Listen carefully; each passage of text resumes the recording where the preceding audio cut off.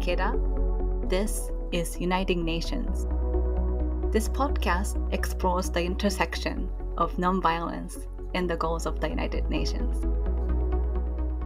On January 22nd, 2021, the Treaty on the Prohibition of Nuclear Weapons entered into force.